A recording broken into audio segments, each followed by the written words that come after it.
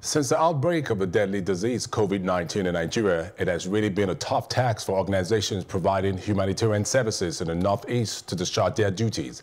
David Hampers, manager humanitarian and resilient action aid, in a phone conversation shares his experience with Plus TV Africa. Where Nigeria is currently faced with a lot of humanitarian emergencies.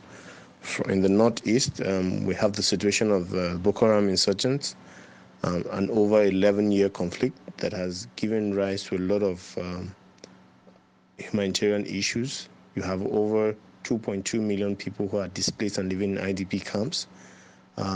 If you go down to the North Central, you have people who are displaced as a result of farmer-herder clashes. If you go up north, northwest towards Katsina and Sokoto axis, you see lots of people who are displaced from their ancestral homes as a result of banditry and killings by bandits. So right now there's a lot of issues in the country. We are faced with a lot of humanitarian emergencies. And many of these people are surviving based on interventions of government, of course, but also of humanitarian actors like ActionAid Nigeria.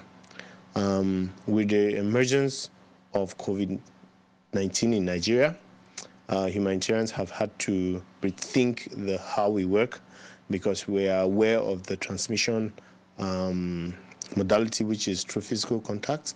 So we have to rethink how we work. As at the moment, there are in many parts of the country, there have been restrictions or ban placed on large congregation of people. So, for instance, our activities that have to do with large crowds, we are having to rethink through those strategies. But of course, these are not easy times for the country, and they are not easy times for humanitarian workers. As you are aware, humanitarian workers face a lot of challenges. In the Northeast, they have been targets of the insurgents. They have been kidnapped, they have been killed. And with the COVID-19, it's also imperative that humanitarian workers do take time and look at ways of protecting themselves to be safe, to be alive, to be able to continue to do the work. So it has, to a large extent, impeded the way we work. We have to change.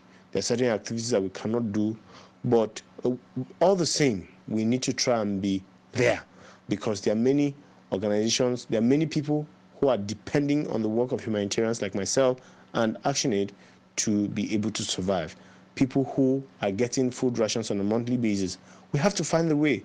So we have pre-positioned some hygiene kits that we are distributing to the beneficiaries.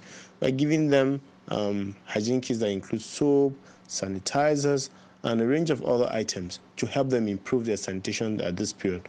But of course, we have also intensified, alongside our normal activities that we're implementing, we have intensified a door-to-door campaign, passing information on the virus and how people can stay safe. And in the event that people are infected, what they can do. These are not easy times for any humanitarian. First of all, we are scared for our lives, but we're also faced with the challenges that of meeting the needs of people. As humanitarians, we have signed up for this, and these are the things that we are doing. To a large extent, this has impeded our work, but we're going forward. I have been in discussions with quite a number of colleagues, and one of the things is, how do we go ahead and do our activities and conduct our interventions in the face of this epidemic? And there are guidelines that have been shared by various sectors that guide operations in the face of this epidemic. We're pushing and we're trying to keep saving lives as we have always done. Thank you.